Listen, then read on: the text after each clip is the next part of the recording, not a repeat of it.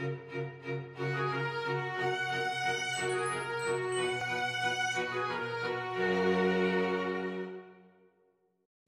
was introduced into Japan from China between the Nara and the Heian period due to the Japanese nobility's interest in Chinese religion, culture, and goods. During this time, Japan sent several missions to Tang China for the purpose of bringing back cultural and religious elements. At this time, tea was considered precious and was exclusively enjoyed by the privileged class of aristocrats and monks. A book called the Nihon Koki states that in the year 815, the monk Eichu of Bonshakuji in Omi brewed tea and offered it to the Emperor Saga. However, this kind of tea was very different from the tea that we enjoy today. For various reasons, tea went out of fashion in Japan for almost 200 years. Tea returned to Japan in the Kamakura period, nearly 400 years later. The founder of the Rinzai sect, Eisai, was studying abroad in China for Zen's training and brought back tea seeds to plant. He was the first person to write a treatise in Japanese about tea called the Kisai Yojoki, a treatise on the health benefits of drinking tea. In this book, Eisai introduces tea as medicine and as an elixir for longevity, particularly benefiting the heart. It was at this time the enjoyment of tea spread from the aristocrats and monks to the samurai class as well. Whether it is Japanese tea or Chinese tea, black, white, or green tea, they all come from the same tree, Camellia sinensis. The difference in these teas lies in the processing method. Black tea is allowed to ferment. The leaves are exposed to ambient temperatures and high humidity to encourage oxidation, prompting the color to turn reddish-brown. Green tea is prevented from oxidizing through a heat-treating process. Oolong tea is called semi-fermented because they stop the fermentation after allowing a light, controlled oxidation to occur. This fermentation is not caused by bacteria or yeast, but by oxidative fermentation, similar to when peeled apples turn brown when left out. With sencha tea, heat is applied to the leaves very soon after picking, typically via steaming, in order to deactivate the oxidase. Because of this, green tea like sencha contains the highest levels of the amino acid called theanine, which has benefits for focus and mental function. There are also many other classifications of green tea. Fukamushi-cha, one variety of sencha, which in the processing of the leaves has been steamed 2 times longer than other variety of sencha. This gives it a deep color and a fuller flavor.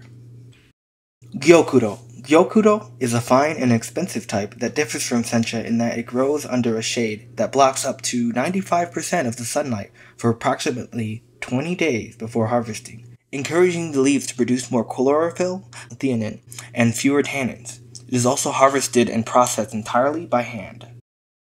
Kabusencha. Kabusencha is made from leaves grown under a shade that blocks up to 80% of the sunlight for about 2 weeks prior to harvest. It is less expensive and a bit less delicate in flavor than gyokuro. Tamaryoku-cha. Tamaryoku-cha has a tangy, berry-like taste, with a long almondy aftertaste and a deep aroma with tones of citrus, grass, and berries. It is also called guri-cha. Bancha. Lower grade of sencha, harvested as a 3rd or 4th flush tea between summer and autumn. Aki bancha, autumn bancha, is not made from entire leaves, but from the trimmed unnecessary twigs of the tea plant. Kamairi-cha. Kamairi-cha is processed via the Chinese method of dehydration, pan-firing, and only makes up about 5% of Japanese tea produced today. Kuki-cha. A tea made from stems, stalks, and twigs, kuki-cha has a mild, nutty, and slightly sweet flavor.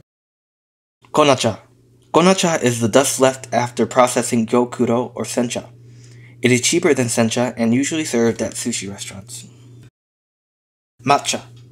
A fine ground tea made from tencha. It has a very similar cultivation process of gyokuro. It is expensive and used primarily in Japanese tea ceremony. Matcha is also a popular flavor of ice cream and other Japanese sweets. Tencha. Half-finished products used for matcha production, which will eventually be milled into matcha. Like gyokuro, it is cultivated in the shade, so it has a sweet aroma. Unlike the other green teas, tencha is not rolled during drying, and its stems are removed to prepare it to be ground into matcha. Genmai-cha. Genmai-cha is a blend of bancha or sencha and the roasted genmai, brown rice. It is often mixed with a small amount of matcha to make the color better. Hojicha. Japanese green tea that is distinguished from others because it's roasted in a porcelain pot over charcoal. The tea is fired at a high temperature, altering the leaf color tint from green to reddish brown. Shincha, or new tea, connotes the first flush harvest. The name is used for either sencha or gyokuro. Today we join Michael and David as they show us their visit to the Yokotaen Tea Farm and give us a behind-the-scenes look into the processing of sencha.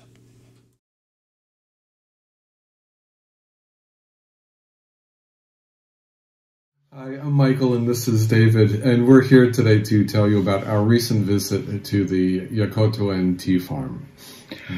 Yokotaen is located in Sayama district of Saitama Prefecture, which is about an hour and a half west of downtown Tokyo. The Yokota family has been producing tea on this farm for 6 generations. The 6th generation son, his father, and his grandfather still work here producing the tea that they've produced for over a century. The entire farm is only about 5.5 acres. We were very lucky to get an introduction to this farm. Saitama used to be a very well-known tea-producing area near Tokyo, but over the years, the city has encroached on the tea plantations, and now there are only a few small farms left. Fortunately, we were able to be introduced to the Yokota family by our friend and an old friend of Japan House, Yoichi Tajima. Let's hear from Yoichi and learn more about the farm. Hello everybody, I'm an alumnus of the University of Illinois 1987 MBA. I'm very much proud of a Japanese alumnus. There is a nice place like the Japan House at the University of Illinois. And I'm with the Japan House more than 20 years as a director of Japan Alumni Association. I'll be glad you'll have some more interest about the Japanese culture and also green tea history in Japan. Have a good time. Thank you. こんにちは。私は埼玉県狭山市で狭山茶の製造から販売まで行っております横田園の園主横田と申します。私横田園は約150年のお茶の歴史がございます。そのような中でやはりお客様に安心で安全できるお茶作りを特に心がけております。おかげさまで後継者も育ち、毎日おいしいお茶作りに心がけております。皆さんのほっとする、そんな時間を作れるようなお茶になってくれたらと考えております。ぜひよろしくお願いいたします。After a welcoming cup of tea with Takahiro and Yosuhiro, we headed out into the fields to see where the tea is grown. But first, Takahiro introduced us to his grandfather and explained why this area is so special for tea production. 横田園6代目の横田隆弘です。ですね、今は祖父と父と私の、3世代にわたってお茶作りを頑張っています。私のモットーはお客様に喜んでもらえるお茶を作っていることなので、こういうふうに祖父と一緒に伝統産業をしっかりと続けていければと思って毎年新茶作りを頑張っています。どうぞよろしくお願いいたします。ですね、埼玉県の畑は関東ローム層っていう火山の灰が堆積した土です。なので、水分をすごく持ちやすいんですね。なので、お茶の葉っぱ、お湯で出した時に赤くなりやすいんですけれども、その分、2回目、3回目まで、お湯を出しても味がしっかりと出るお茶になるっていうふうに言われています。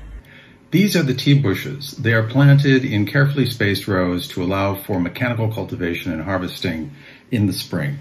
The greenhouse we just saw allows early harvest of the first tea of the season. This is followed by the regular harvesting in April and May.